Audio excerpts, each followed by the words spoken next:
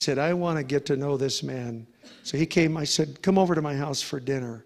So last Tuesday he had dinner at our house and we met again. And he shared his heart and his testimony. And then I thought, I want to have him come share sometime. I'm glad Jessica and Rick are here because they're called to be missionaries. Let me just say I want them to hear, and I'm sure you've heard many missionaries before, but I want us to hear his heart. And I want us to get a perspective. That America is Disneyland. We're 6% of the world. We live in Disneyland. This is not reality. We need to have our eyes opened. And we have to understand. Anyway, I don't want to keep talking. I want you to hear Rameen. Rameen, come up. And everybody give him a God bless you as he comes up to talk. Amen. Are you turned on?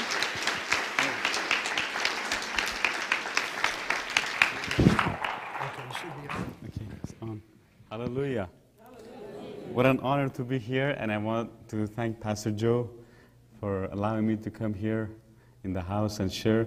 And it's not too long ago that I know him, but we just suddenly became friends. And it's just awesome. Only the Holy Spirit can do that. Amen? Amen? So it's just a pleasure to just share, what God has done in my life in past 9 years that I gave my heart to Jesus. And it's such a privilege to know Jesus. Amen? Yes. I was born and raised in Iran as a Shiite Muslim. And as long as I remember, when I was 11 years old, I started practicing Islam. Because in Iran, everything is Islamic. Newspaper is Islamic, the media is Islamic, the schools are Islamic, society is Islamic. Everything you can see and hear is Islamic. And because they want to just indoctrinate you and they want to brainwash you. And in the school, we had, magazines and books that basically showed the caricature of the Israeli soldiers killing Palestinian babies, and they sowed the seed of hatred in our heart. So we start hating, and every morning we used to shout death to Israel and death to America. And as kids, in the cold winter time outside in the yard, in back to school, they lined up us and they asked us to curse Israel and curse America. And so as a child, we used to, because they tell you when you're 11 years old, as a boy, you got to start practicing Islam. And the girls, when they're 9 years old. So because Muhammad married a 9-year-old girl. So that's why they believe that girls are at that age, they're ready to practice marriage and practice religion. So when I was 11 years old, I started practicing Islam and praying 5 times a day, fasting a month during Ramadan. We could not eat before sunrise until sunset. And so it was so, for me, as a human being, everybody has a vacuum in the heart, And I start searching and searching for the truth to see how I end up here. And since the only option we had was Islam, the only thing we could believe was Islam, so we believed it. And whether it's a lie or not, you believe it. Because that's the only thing they told us, Allah is God, and you got to believe Him and worship Him and follow Him. So I started practicing when I was 11, fasting, praying. We used to, because we're Shiites, we used to mourn for our dead imams. So I used to walk on the asphalt, barefooted, on the hot asphalt in the summertime, and beating our chest and beating our back with chains. And we used to put mud on our head and beat our head with hands. In the Old Testament, they used to put sackcloth and ashes. So we were moderate. We used to put mud and beat our head with a heavy hand and beat ourselves. Do you know why? Because they told us if you do this, you gain points and you'll go to heaven. Maybe you go to heaven. And some people even use dagger. They had dagger and they hit their head and bleed because they want to please that idol to go to heaven. And from age 11 years and on, I started practicing Islam and got deep into it. And deeper I got into it, emptier it got. It wasn't satisfying me. You never know how much is enough. And you pray. I used to wake up 5 a.m., go to the mosque and pray. It's rainy or snowy, or you got to go and pray and pray and pray and pray. Fast. In the school, they beat us to prayer. They ask us to go and pray in the schools. And so I practiced that to my core of my being. Because I really love the Lord. I love God. And I wanted to please Him, to know Him. But that was the offer. No, they offered us Islam. They said, this is the truth, and you got to believe it. And they told us, Christianity is a lie, Judaism is a lie, only Islam and the Quran, that's the truth.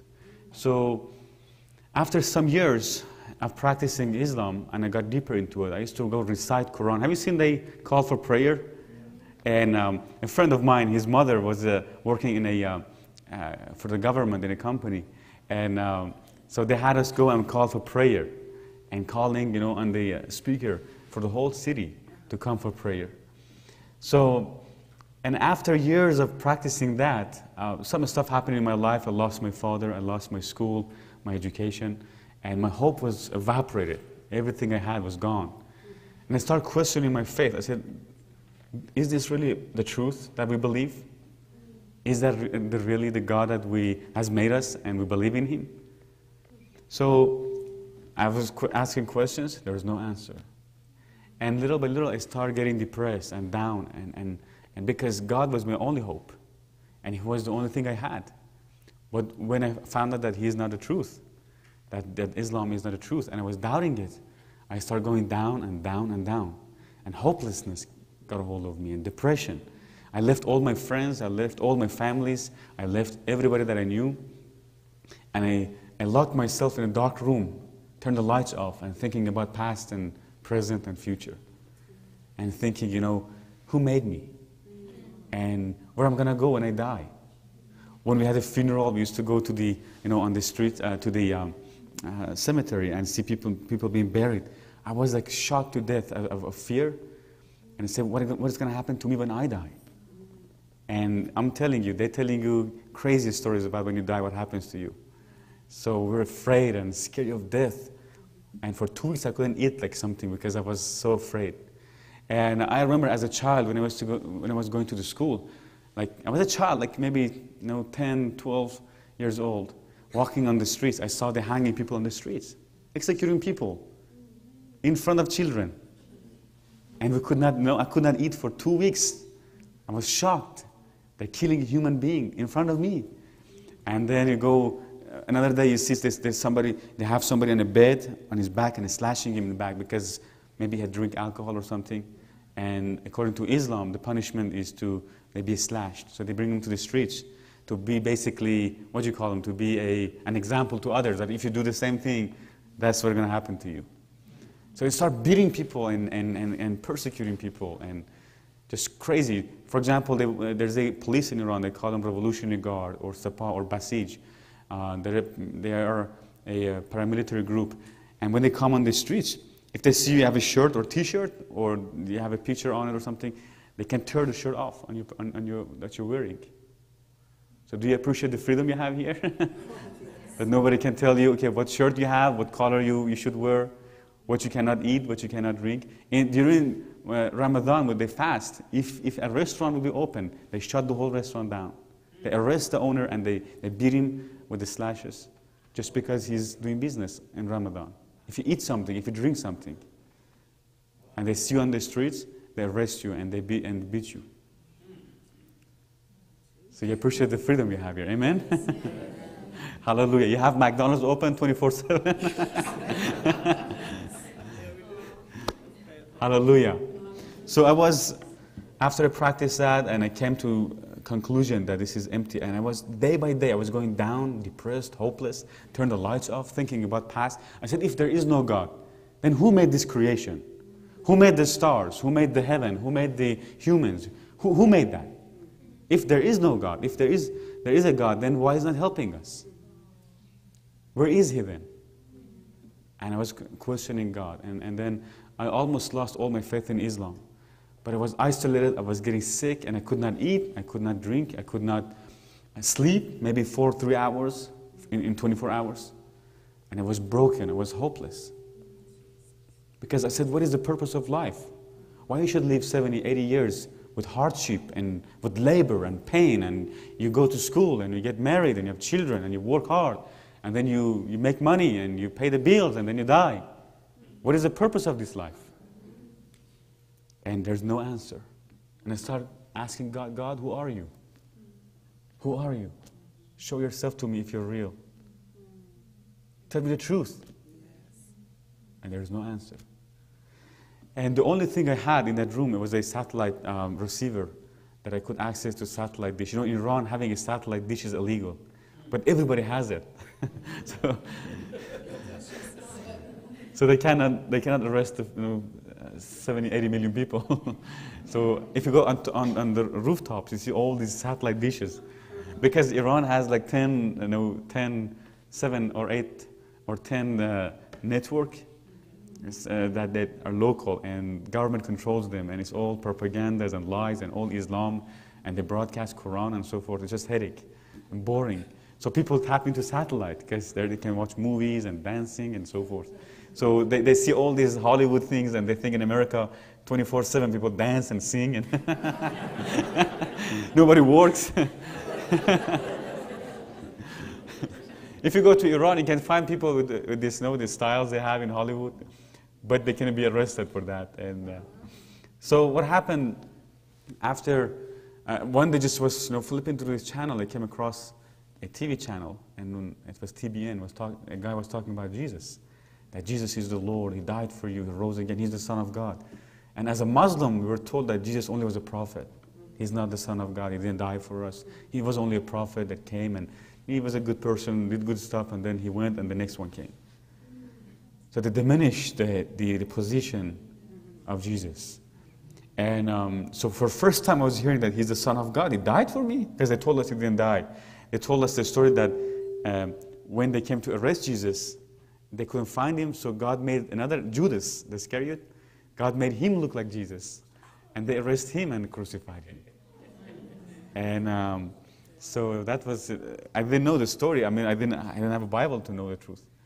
So we believed it. And then for the first time I was hearing that He died for me, He rose again, He's the Lord, He's the Son of God. So what happened, I rejected it. I said, no, that's a bunch of baloney. So I said, that's another religion again. And I turned the TV off. But I still was hopeless. It was broken. And there was no hope. There was no reason to live. So thoughts of suicide started coming to me. I could feel darkness around me. I could feel a thick darkness around me. I could feel something is telling me to kill myself. And that the hatred and darkness in my heart. And so I was getting sick and worse. I went to the doctor. I started losing my hair. And I went to the doctor, and they said, because you think too much, you're stressed out. That's why you're losing your hair, and you're stressed out.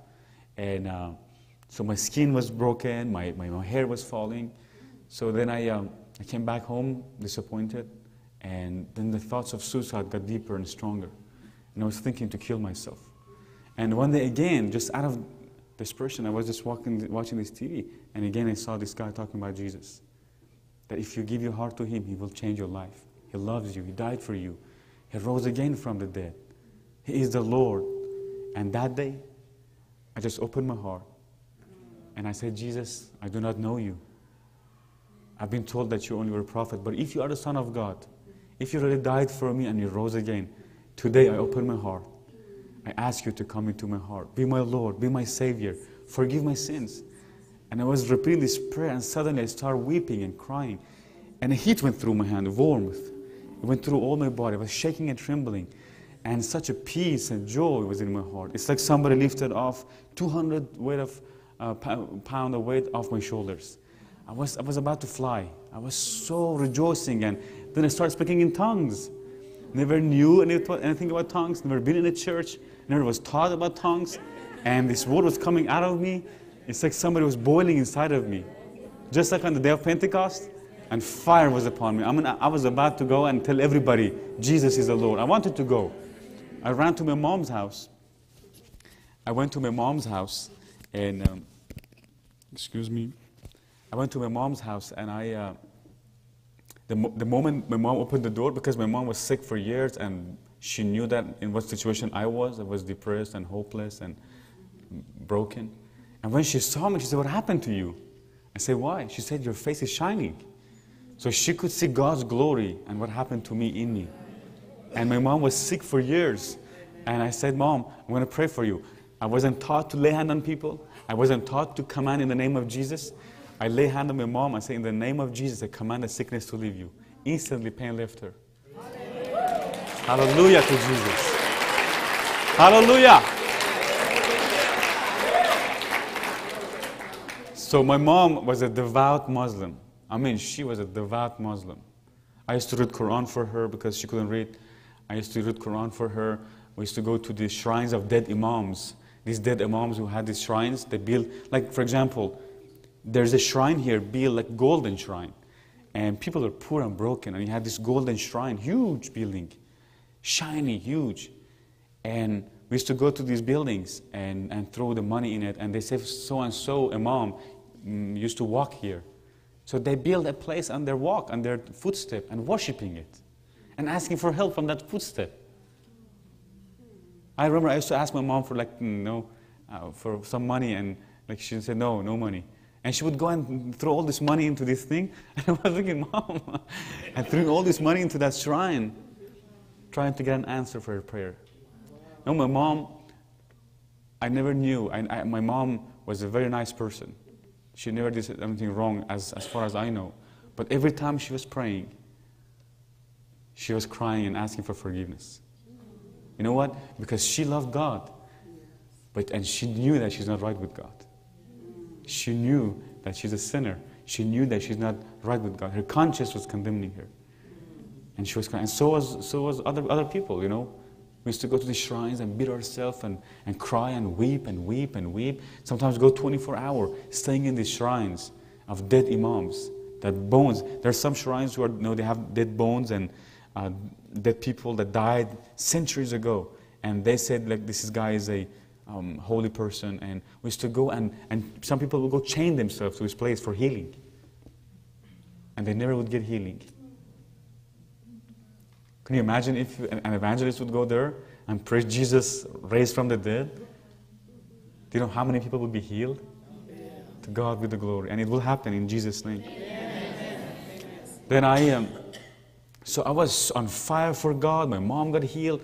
My sister saw the change in me. I was so nice. Before that, I was grumpy. I was arrogant. I was hopeless. I was angry. Now my sister saw me so respectful, so nice, so kind. You know what? Because the life of God came in me. Amen. The love of God was shed upon my heart by the Holy Ghost. Amen. Hallelujah. Hallelujah. Hallelujah to Jesus.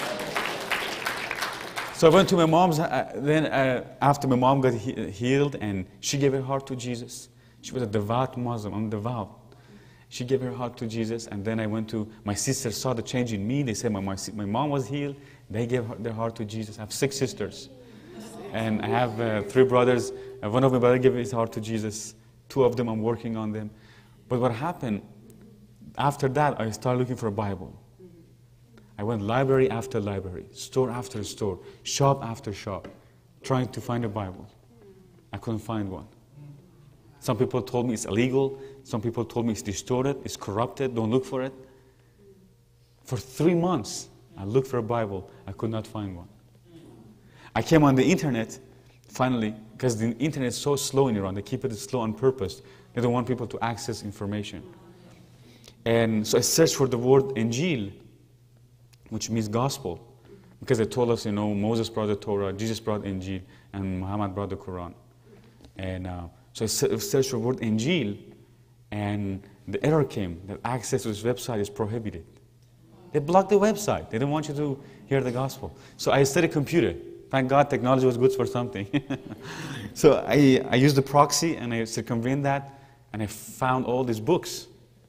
I found all these books that I saw, the 4 Gospels, and I asked myself, why there are 4? Because I thought it's going to be one of them.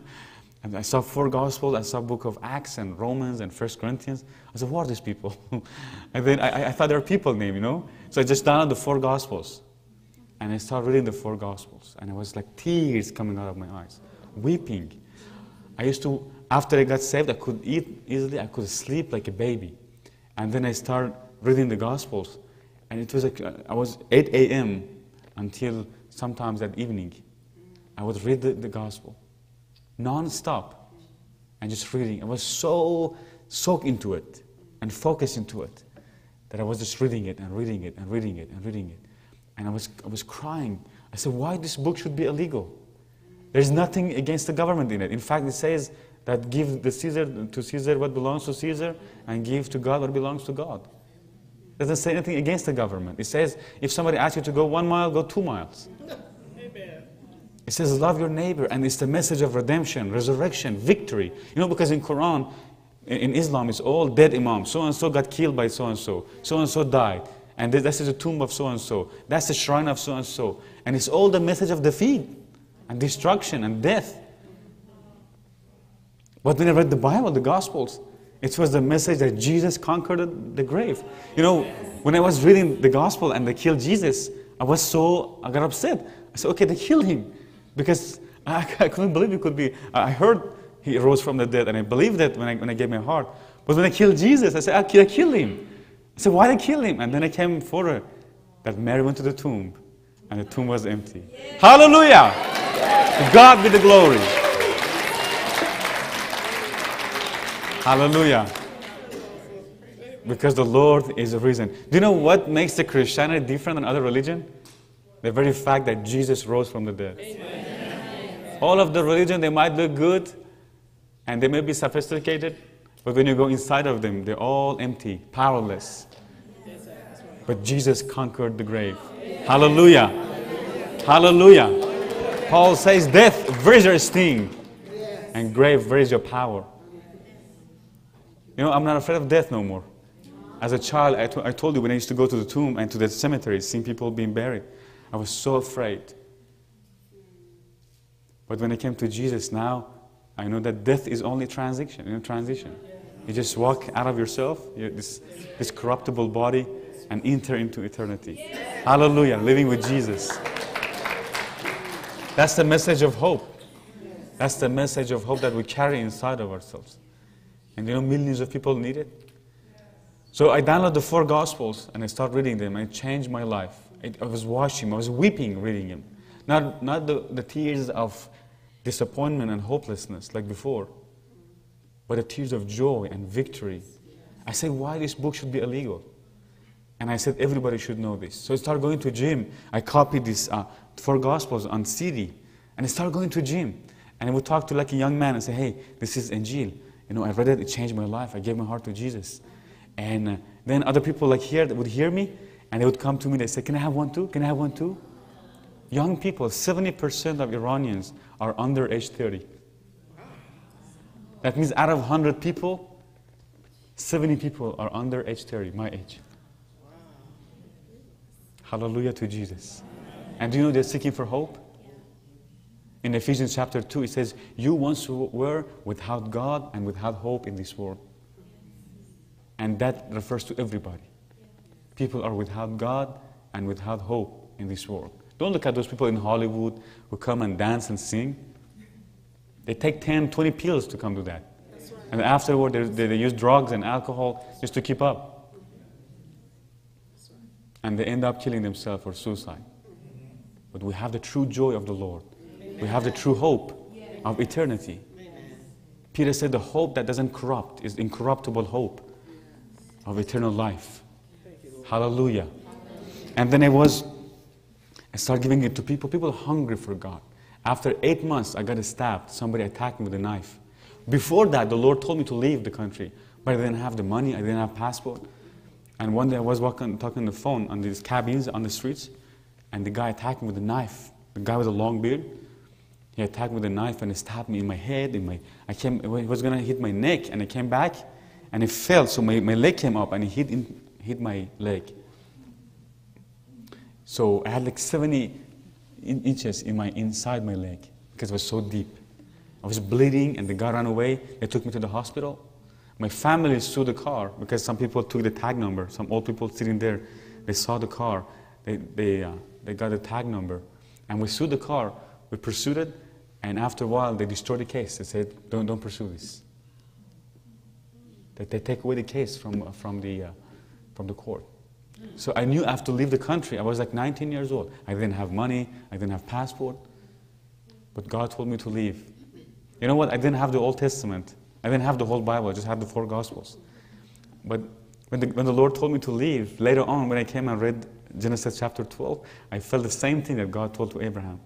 Leave the country of your father and your mother. Go to the land that I show you. I'll bless you and I'll multiply you and I will bless the world through you. I exactly felt the same thing. When I was leaving the streets that I grew up in, when I was leaving it, I knew that I'm not going to see this place for a long time. I knew it. And I didn't have money. I had $300. That's all I had. I threw some clothes in my bag and left. Nobody knew it, even my family. I came to the border. God miraculously passed me through the border. There are some smugglers that smuggle people into Turkey. I came to Turkey. I didn't know where I'm going. Nobody was expecting me. Nobody was picking me up. 19 years old, walking to a different country with $300 in my pocket. And you can't spend $300 in Turkey in 3 nights or less. So I walk into this country. They said, this is Turkey, go. And I walked into Turkey and I said, okay, what am I going to do now? And I went to, just miraculously, I met this Iranian guy. And I didn't tell him, I'm a stranger here, please help me, do something for me. I told him, do you know Jesus? And he said, no, but I'm going to a church. Would you like to come? I said, yeah. So he took me to this church. I saw for the first time a church. I saw people praising God and worshiping and singing and shouting. Because before we used to go to the mosque and cry and weep and beat our head and beat our chest and weep and people scream and cry. But for the first time, people were singing joy and happy. And so at the end, the pastor came and told me, what's your story? How did you end up here? I told him my story. He said, oh, praise God. God has called you. He loves you. So I became roommate with a guy in the church. He took me to his house. Hallelujah. Hallelujah. So God knew. I had such a peace in my heart. When I left, because, the gospel was on my computer on the CD. I didn't know how to, I couldn't read it. So I wrote some scripture on paper and put it in my pocket. And I would take it off and read it on the way. And he encouraged me. And said, Lord, you have said to me to do this. And I'm trusting you. Hallelujah. So I came and I was there. I was so active in the church, going all the meetings, ladies meetings, youth meetings. I was at the door of the church. And I was so active in the church. The church had 15 members. By the time I was leaving, the church had 150 members. All ex-Muslims. So we grow, and the Lord multiplied. The church was a building, was a house. So we start knocking walls down to make space for people. And I'm telling you, it's not like here, you turn the air conditioning on, you turn the heating on when it's cold, and you have nice pews, and you have carpet, and people vacuum it. No. We used to go buy coal and wood just to warm up for 1 hour or 2 hours. And when it's done, it's done. But we had so much joy. We had so much hope. We had prayer meeting every day. We had Bible study every day, house to house. We used to walk and pray in the city against the powers and principalities, praying for salvation of people. And the church was growing. So I was there, and the church, because I was illegal there, the church told me if they arrest you in the church, they shut the whole church down. And the government is looking for an excuse to do that. So they asked me to go to United Nations. I went to United Nations, an office. I told them my story. I told them I speak in tongues. And the guy told me, which tongues? I said, tongues. I said, Holy Ghost tongues. So he wrote down everything I told him, and then said, okay, we'll call you. After 6 months, they called me. They asked me for an interview. They interviewed me. I told them the details of my story. I told them I believe in Jesus. That's how it happened to me. And they told us, we'll let you know the result. After 6 more months or 8, they called me and said, we have accepted you as a refugee. And then they gave me a phone number. They said, call this phone number, and we'll let you know where we're going to send you. After a month, I called that number, and they said, the United States accepted your case, and we're going to send you to America. I said, well, not bad. I'll go. Hallelujah. Hallelujah. God is my witness. I didn't have even an ID card when I came out of Iran. I didn't have a way to go back. I didn't have an ID card. I had $300. And God brought me to America after 2 years. And there are people who, they have money, they have passport, they have everything, and they've been trying to come to the U.S. for 15 years, and they haven't been able to. Hallelujah. Hallelujah. Paul says to the Corinthian church, when I came to you, I didn't come with the man's philosophy and persuasive word of man. but I came with the power of the Holy Spirit, with signs and wonders. When we speak of Jesus, we have proof. We have proof that He has done in our lives. All of us in this room, we have tasted His goodness. So when I was in Turkey for 2 years, I was arrested 4 or 5 times by Turkish government. Do you know why? Because I gave the New Testament to people. I forgot to say this. The guy who took me to the church, he was not a believer. He said, I just go to church to see what Christianity is about. He gave me the first actual New Testament. And the moment I met him, he had one in his pocket. I opened it, he gave it to me, he said, you want it? I said, yeah. So I opened this Bible and I started reading it to make sure it's the same that I downloaded. So I saw the 4 Gospels and it was the same. And I saw those guys again. I saw Acts, Romans, 1 Corinthians again. I saw them, they're here. So okay, oh, they're here. And I went to the church and then I started distributing Bible. Refugees, thousands of refugees there. We used to go give them Bible on the streets and tell them Jesus loves you, Jesus is Lord. And people start coming to Jesus, coming to the church. The church was the best place. The church was the bar in the city. The place that people can come and rejoice and have hope. And they start coming to the church and we give them Bible. And Turkish government arrested me 5 times for doing that. According to their constitution, it should be free. But who cares which constitution? Because it's Islamic government. People attacked us. One day, because we're knocking down the walls. So we're working there, and then a guy was passing there, was a Kurdish guy. He said, what are you guys doing here? And we had a new guy who didn't speak much Turkish, but the word kilisa means church in Farsi and in Turkish. So this guy just said, kilisa. He said, we're building a kilisa. And the guy came back with hundreds of people. He said, we'll kill you, we'll bomb you, we'll destroy you if you do this.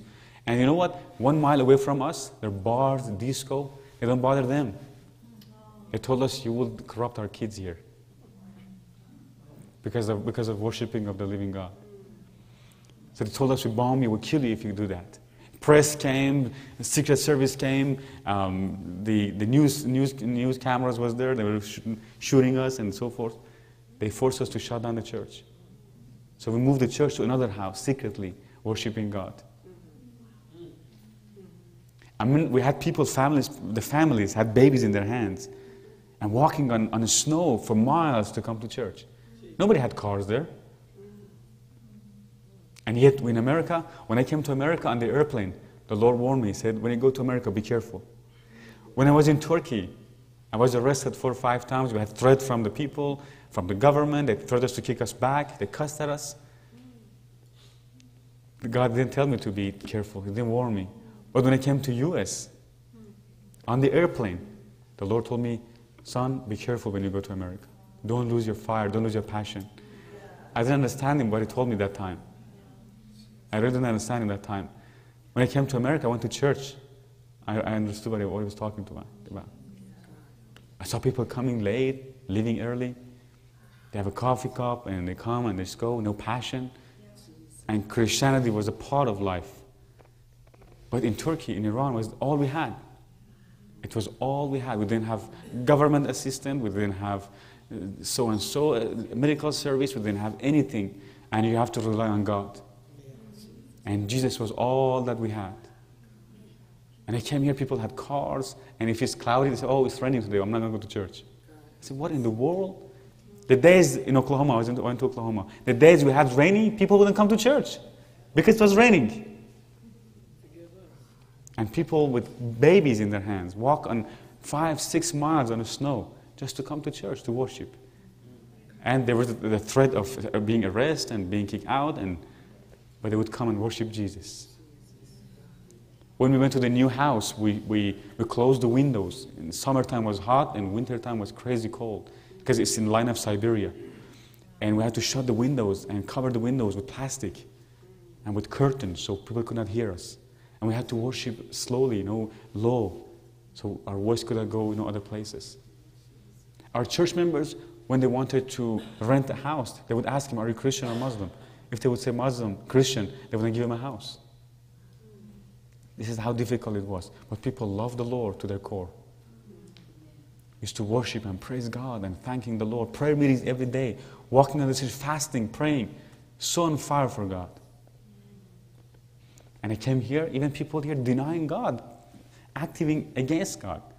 These humanitarian groups and what do you call them? Humanist groups and ACLU, what do you call them? Yeah. They're active against God. They're trying to take a cross off the streets or a... I said, you know what to tell them when they tell you there's no God? Tell them you kick him out of everything, out of the schools and army and all the public places, but he's in Iran working there. Hallelujah. He's laboring in Iran. He's saving people. He's alive. If they tell you, give me proof that God is real, tell them go talk to Rameen. Hallelujah. You gotta keep a fire and praising God and worshiping God and serving Him. Hallelujah. You know, America is the most dangerous place for faith to live, to be a Christian. Physically it's safe, but spiritually is the most dangerous place because you have all this comfort. When you're sick, you go to 911, you go to hospital, you have Medicare, what do you call them? You have insurance. When you don't have food, you go to the churches, the government, or whatever. But boy, when you're in Iran or Turkey or other countries, you have to rely on God. You got to fall on your knees and pray and seek God's face, seek God's direction. Because you can lose your life if you don't do that. Amen? You're living in the best place in the world. But you know what a good thing is if you live in the best place in the world to live for God, to live godly, to come to prayer meetings. When I came to Pastor Joe's church, because I've been in a lot of churches, and it's dead. The churches are dead. They come 1 hour service, 30 minutes, 10 minutes worship, 10 minutes announcements, and then they have 15 minutes sermon, and they go home. 1 hour. The seminary is teaching that. Oh, don't go too long. Don't worship too long. Don't talk too much. And then, but they go watch a movie for 5 hours. When the new iPhone came, people go standing in line 24 hours in the line to get an iPhone, which they could get it next week or the week after. So it's not the problem with being getting tired. The problem is people have been carnal, and church has afforded that. And the church accommodated that and goes according to what people want. Hallelujah. It's time to worship Jesus and praise Jesus. I have an online church on Saturday morning. People come, we start at 10:30 in the morning. Sometimes they finish at 2, 3. People asking questions and they pray and they sing, and because all they have is Jesus. Here you have to beg people to come to church. You have to beg people to come to church. So after 2 years I came to America. I went to Tulsa, Oklahoma. Just God miraculously brought me there. And when I landed in Tulsa, Oklahoma, I stayed with a guy that I knew for 9 days. And then I became a lady in the church that I was going to. Her mother gave her a house, so she left the apartment she was in, but the lease was not over, so I went to the apartment and still paying the rent. And then a church heard my story somehow, and then they asked me to go and share. So I went to the church, I told my story. They heard, my mom got healed. They didn't believe much in healing and so forth. So, and they brought a lady to me. They said, this lady has breast cancer. And so would you pray for her? I said, yeah, I pray for her. So I lay hand on her, I pray for her. I said, in the name of Jesus, I curse that cancer. I command it to go and never come back. We believe and we receive. In Jesus' name, amen. And she didn't feel anything. I didn't feel anything. So service was over. Next week, they emailed me that the lady was cancer-free. They went to the doctor. There was no trace of cancer. Hallelujah. And then that church asked me, what are you going to do with your life? And I told them, I'm going to go to Bible school. And somebody took me to Bible school. I had a dream in Turkey that I'm in a Bible school with hundreds and thousands of people, students. And I went there, and the Lord spoke to me and said, this is the school you have to go. And then the church that I spoke on ended up paying for my school. You see how God provides? When I came to America, I didn't bring anything. I left everything I had for refugees, all my clothes, everything I had. And I just brought $100 or something in my pocket. And I entered the United States with $100 in my pocket.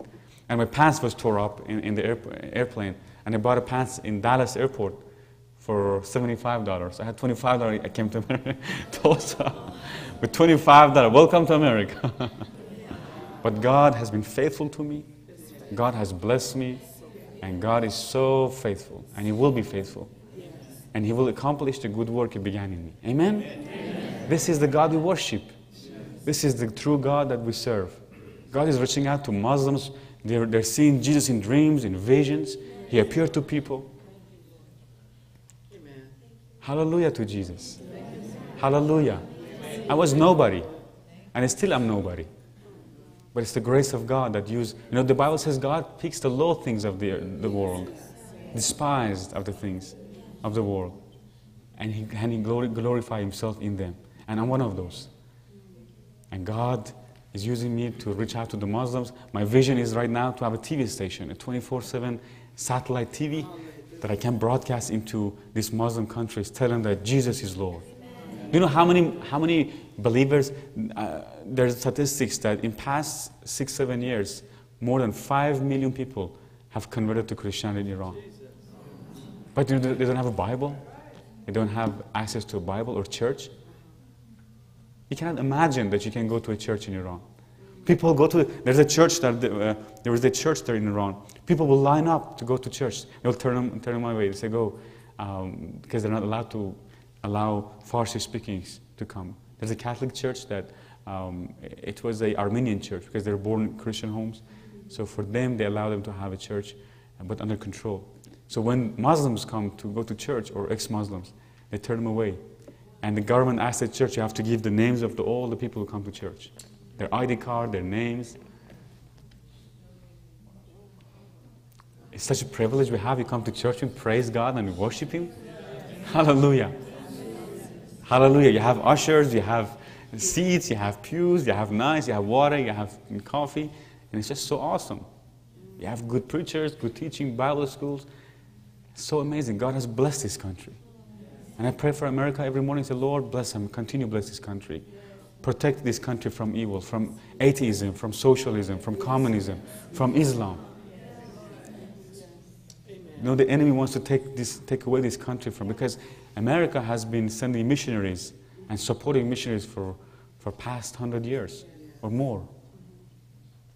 And Satan wants to destroy this country because if they do that, if Satan can do that, then it stops the mission. The TV that I got saved through was pioneered by American people, by American funds. If America would be broken, then the gospel would be limited. And God wants to use us. God wants to bless this country.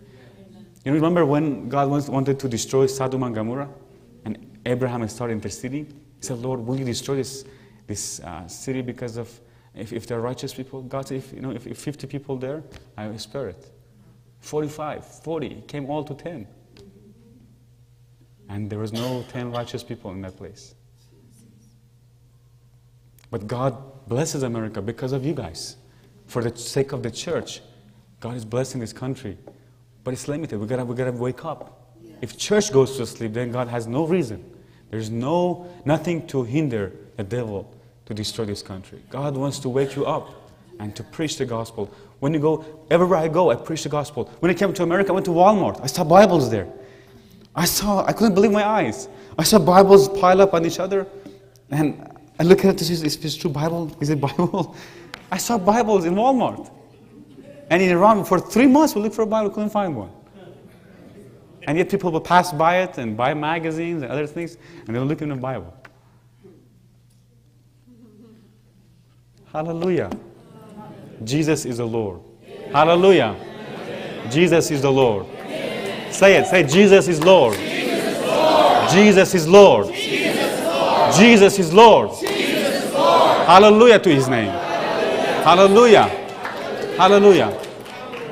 So just one thing I ask you, just to keep me in prayer for this open door for this TV station. Because that would bless millions of people. See, the things I shared with you, I didn't share to condemn you, to make you feel guilty. But it's a wake-up call. And most of people Christians in America, they have no fault because they haven't seen an example to fall on their knees and pray. I saw the picture of George Washington out there, that he was on his knees praying on the snow. That's how this country was formed, based upon biblical principle. Godly people who fall on their knees and prayed and intercede. The first Congress, people prayed for hours. And yet, a couple of weeks ago, I saw they brought a Muslim to open in prayer in Congress. They're asking a false God for direction. That's why you need to pray for it. You know how much I prayed for this past election? I prayed for this election for almost 6-8 months. I said, Father, I pray in the name of Jesus that you give favor to the people who are godly, who hate covetousness, who want to go and serve. I said, Father, give them favor. Help them to be elected. And remove from power the proud, the ungodly. And God did that. Right after election, 4 states struck down the gay marriage. They said the federal government cannot tell the state government what is the definition of marriage. Prayer works. Prayer works. Doesn't the Bible say, if my people humble themselves and pray, I will hear them and heal the land? Pray. And I was so happy when I came to this prayer meeting. We came one morning at 8. We came here and I saw Pastor Joe and some other people sitting and praying, interceding. I was so happy. I was so happy. I said, praise God that there is a church that they pray. You know, most of the churches are closed these days. When I was looking for a building for our church in San Fernando Valley, I looked for 3 months for a church. The churches didn't allow us to use their facilities. You know why? One of them told us you have to pay $1,200. $1,200 to be allowed to use our church for once a week. $1,200. I said, do you think we do business or something here? We have 20 people, why not just come to worship the Lord? And you ought to support us. You ought to get behind us and say, praise God. That's right. And you open a business here, you're asking for $1,200 for a church to be used? For a building that is not yours even? And I went to church after church. I went to another church asking for their place to be used. They said, okay, we've got to find out who you are. They searched my background. They told me which school did you go to. And I told them, and then they said, okay, you believe in tongues? I said, yeah. I said, well, that's demonic. I said, no, you are demonic. I shared with him my testimony. I told him, Jesus filled me with the Holy Spirit. He said, oh no, those things passed away a long time before. I said, which verse says that? Give me a verse in the Bible. He said, oh, there's a verse. And I had my Bible. He brought a book of another guy who wrote, and he told Brother Hagin, he wrote about Brother Hagin that he was a false prophet or something. And I had my Bible. He had a book of a guy who wrote it. And he said, well, this book says. I said, forget that book. I said, what the Bible says. He said, well, there's a verse in the Bible. I say, are you talking about 1 Corinthians chapter 13, verse 8? That it says, whether it be in tongues will shall cease, whether it be prophecy will fail, whether it be tongues and prophecy will fail, but love will last forever. I said, that verse is talking about that love, that one day we don't need tongues anymore when we go to heaven. Amen. We don't need prophecy no more. And it says, whether it be knowledge will vanish away. I told him, has knowledge vanished away? Both natural and supernatural? And he was shut up. But they didn't allow us to use their building. So, see, the church has become an apostate. That's the synagogue of Satan. So we got to wake up and pray and worship God and serve Him. And go to the Walmart, share gospel with people. Since I've come to America, I shared my testimony. I go to Walmart, people in the line, I'm telling the cashier about Jesus. I've led people to the Lord. And people behind us, and I'm holding that cashier's hand and praying and giving his heart to Jesus. Waiters and waitresses, and go to the restaurants, talk about Jesus. Share you never know. You never know. See, the guy who was preaching on TV, he didn't know he's changing someone's life by sharing the gospel. He didn't know. There are people, you might never know the things you say about Jesus, how it can change someone's life. You might never know. You might never know. But one day you go to heaven and you see people come to you and say, you might not know me, but I heard you preaching on that Walmart place. I heard you preach. I heard you talk about Jesus. You gave me a track. Do it. If all of us do our part, I promise you, we can preach the gospel. Amen? Amen? Amen. Praise God. Thank you so much for having me here. And bless you. Thank you. Thank you, Pastor. Thank you. Hold on. You're still here. Praise God. Now listen, I told you what happened.